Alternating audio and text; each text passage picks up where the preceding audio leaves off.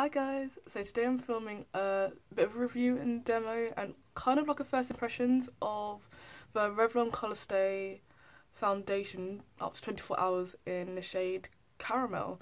I've been on the hunt for this for ages, and even though they do sell it in like most like Boots and Superdrugs, they don't have like the tester bit. People usually like steal it or whatever because it's like the only dark shade that they seem to sell in the UK. And not even looking at the camera, and yeah, so I finally got my hands on the tester, and basically it's just a really sort of like yellow undertoned like foundation, and it's meant to be for combination to oily skin, so it's meant to be quite mattifying. And yeah, I just wanted to try it out. It's half price at Boots at the moment until the 13th of March, I believe. So instead of being £13 or £12.99, it's actually £6.50. So that was a bit more of an incentive to buy it. So even if it doesn't work out for me, you know, I've only sort of like lost £6.50, and if it does work out, then I could go and stock up on some more, obviously.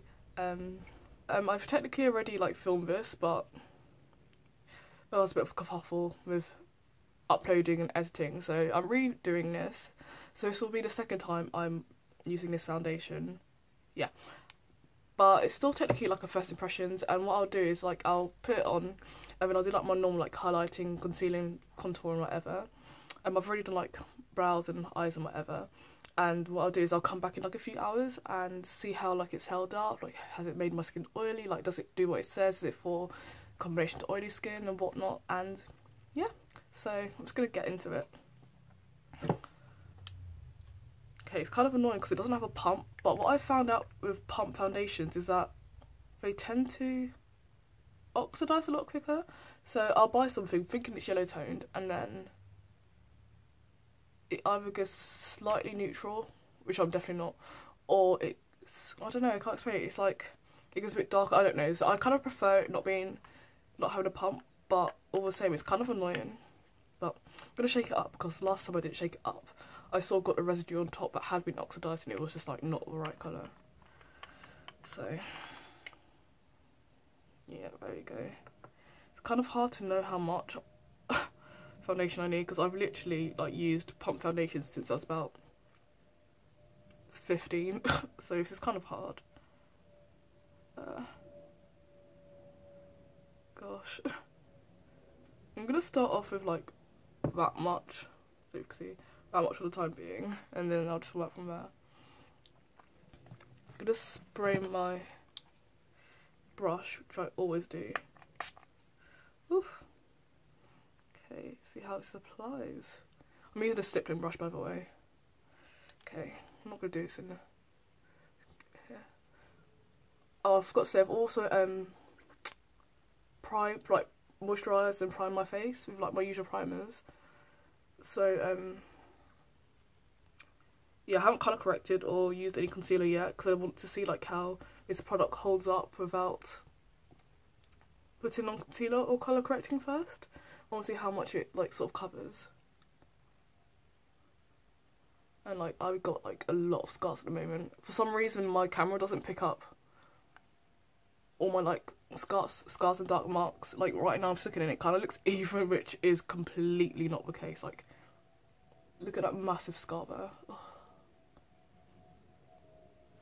It seems to have covered it well. I've got a massive, I don't know why, well since I had a shower this morning I've just had like this massive like red mark here. They say if you're dark skinned you can't like blush or go red, and I'm like, that's not the case, babes.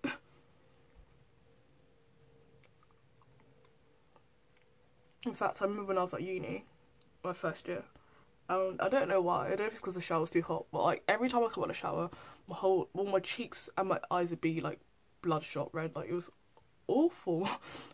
I had to like have a shower like extra O just to ensure that the redness would go down. So I don't know what that's about.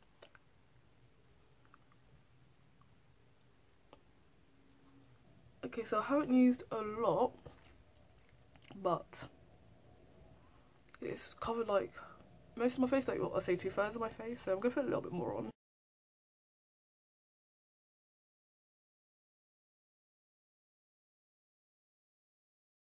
I'm not going to put too much on this side because I'm going to have my hair down. I've clipped my hair back, and I don't really, if my hair's covering, I don't want to, one, get foundation in my hair, and two, it doesn't, I'm just putting foundation in areas that it's not needed. So okay, so that's kind of it. I'm taking my hair down.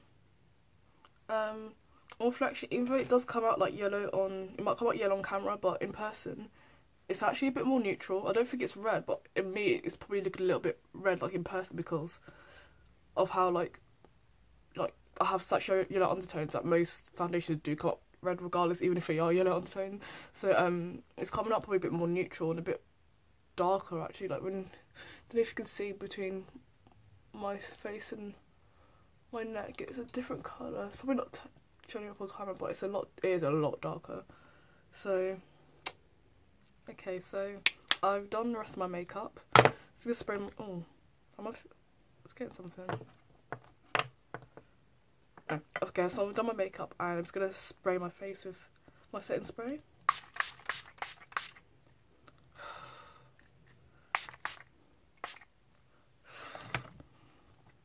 So I'm leaving it like that for now, and I will be back in a few hours or so to see how this is held up. See you in a bit. So I'm back after 8 hours now, and this is how the foundation is held up. As I said, I did powder and add a bit of setting spray, probably not as much as I usually do, but nevertheless, this is the result. I'm looking at myself now, and you can see I've got a little bit like oily, like sort of like where you would usually get oily, so like around the T-zone and here. It hasn't really worn off, which is quite good. But it has like, I wouldn't claim, if you are quite oily, I wouldn't really sort of like stick to the claims that it will make you matte, but like I looked at myself, I don't know, about 4 or 5 hours in and I wasn't oily, so maybe it's just because this is after 8 hours, but 8 hours is sort of like the time you would wear foundation for, like when you're going to like work, school, uni, whatever. So kind of like average time, so after 8 hours you probably would, you know, not necessarily be around a lot of people after that time, on average. I think it oxidized a bit. It looks like it's a bit darker. I mean, in comparison to when you first put it on, it does look a bit darker. It's alright. I mean, for me, foundations are in my shade. Oh, yeah, not necessarily my shade, but my undertone is so hard to come across. I feel like I can't be too picky with it. So, regardless of like how it stays, I'm still probably gonna use it for my everyday makeup now because it's the closest thing I have to a yellow undertone. If anything, I'll probably just like add a foundation that's way too light for me just to brighten it up a bit, because even though it looks like it's sort of like my shade of complexion, in comparison to my neck especially, it's just like two completely different colours. It's not as bad as other foundations, but I just wish it could have been a tiny bit lighter. It hasn't transferred on anything as far as I know, like my scarf that I wear around my neck hasn't transferred on that, which is quite good. You know, if I did powder a bit more, then I probably wouldn't be as matte. I'm not sure. It might be more matte. I can't really tell. But you know, that just goes to show on its own, it wouldn't be like a sort of a matte foundation, which is what it claims to be. I think anyway. It wouldn't be like a sort of mattifying foundation basically for oily skin. A general out of 10 when it comes to like wearability, staying power, covering blemishes, and yeah, staying like matte and stuff like that all day. I'd probably give it about 6.5 out of 10. I don't want to be too stingy, but I'd say 6.5 to 7 out of 10 at most. It's an alright foundation. I do not think it's worth like 13 quid. 6.50 it's worth, but 13 quid it's not. Like that's its retail price and it's on half price for 6.50. I don't think it's worth that. No, not at all. But as you can see, like here, it's completely fine, completely flawless. So it could, if you're less oily, I'm super oily. If you're less oily, probably better. But yeah, it's alright. I'm complaining, but it's still gonna be my everyday foundation. So There we go. Anyway, I hope you found this review and demo helpful. Like if you liked it. Comment below if you have any questions or if you want me to try any other products. Hopefully I'll be trying out another foundation very soon. Because I'm on the hunt for like that perfect like drugstore foundation basically. And yeah, I'll see you in my next video. Bye.